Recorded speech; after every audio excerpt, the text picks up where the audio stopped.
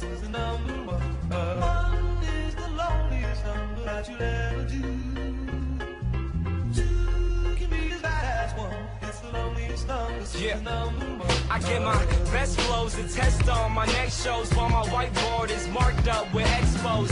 Planning out all of my next moves and expos, and most unlikely artists to make it out of the West Coast. Teenager with the mind of a vet though, but soon somebody will sign him a check. So if you did something that you highly regret, I recommend it. It's about time that you let go. Cause at first they were trying to diss me, now I'm coming up so they ask for favors. And when you get noticed, the story flips. See, now they talking to me on their best behavior. People I barely know telling me they love me. Two-faced friends only in it for the money.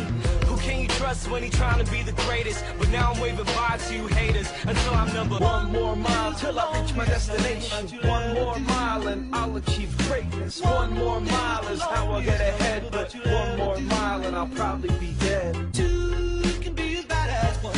It's the loneliest number since the number one.